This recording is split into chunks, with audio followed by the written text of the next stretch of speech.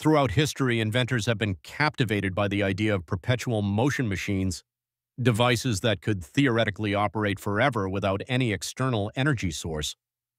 These machines are impossible because they violate the first and second laws of thermodynamics, which state energy cannot be created or destroyed, and systems inevitably lose energy as heat over time. Despite this fundamental impossibility, the allure of infinite free energy has driven inventors to pursue perpetual motion machines for centuries, from Leonardo da Vinci's wheel designs to modern magnetic motor claims. The persistent belief in perpetual motion often stems from misunderstanding physics, seeing small energy losses as negligible, or simply the human desire to solve seemingly impossible problems. While true perpetual motion remains firmly in the realm of impossibility, the pursuit has often led to valuable innovations in energy efficiency and mechanical design.